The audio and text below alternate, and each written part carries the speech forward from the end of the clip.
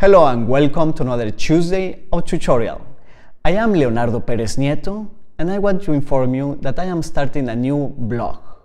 I invite you to visit it since I will be writing interesting information such as the inspiration to do this work of art and the materials I use and stuff like that. The link is below. And for today, I'll draw a rose that wants to get out of the paper. I start by sketching the stems and the leaves of the 3 roses that I will draw.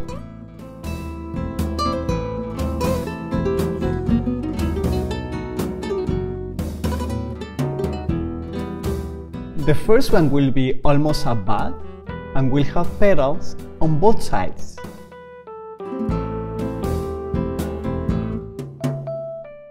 The second one will be similar, but with the petals on a spiral, one over another.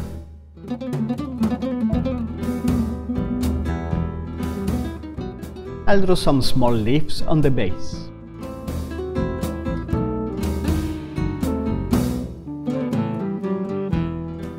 And the third one will be a little bit more open and slightly facing toward us.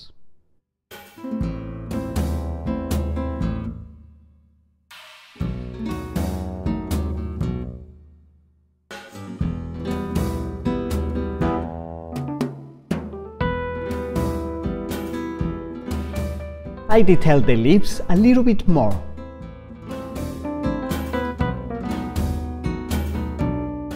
And I start to shadow. Generally, the parts that are further back or further in are darker. I smudge what I did with a soft brush. As there were some black spots left, I cleaned them up with a kneaded eraser.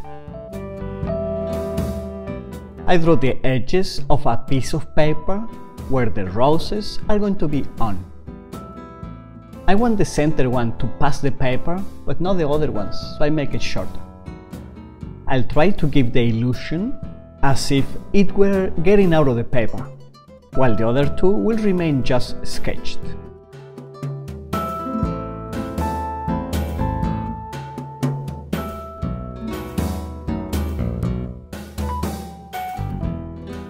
I also do shadows on my fictitious piece of paper, so it looks more realistic.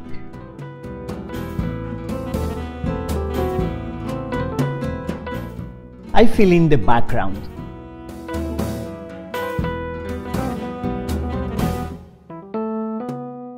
In this case I use a cotton to smudge. I also go on the paper to give it a light tone. I sharpen my edges a little bit better. I'll make some shadows to make it look as if it were lifting. With the eraser, I pull some lines to make it look as if it were creased.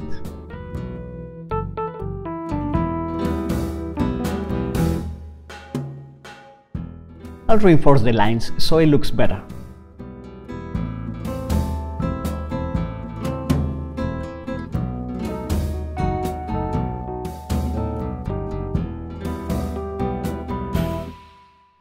I pull some more lines. I didn't like this shadow very much, so I'll erase it. I decided to make 2 more leaves and a thinner shadow. You may find the list of materials in the blog.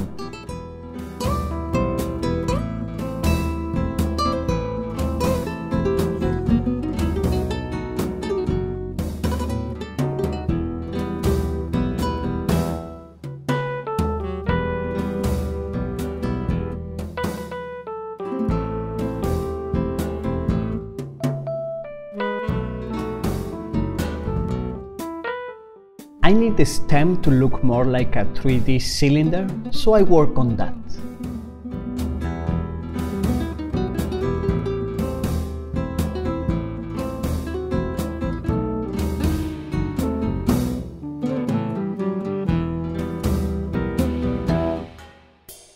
I fine-tune the last details and it's ready. I would love to know what do you think about it.